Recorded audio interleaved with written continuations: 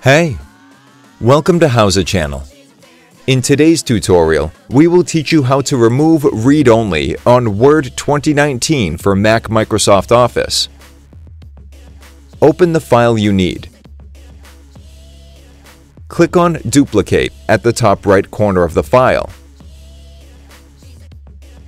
Rename the file if needed and click on Save in the pop-up window.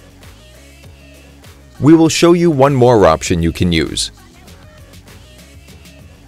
Right-click on the file you need and select Get Info from the list. Click the lock to make changes. Enter your password and click OK. Select the account you want to give access to. Set privilege to Read and Write. Click on the lock to save the changes. That's it. Thanks for watching the video.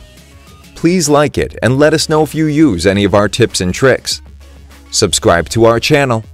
We upload new tutorials every day. See ya!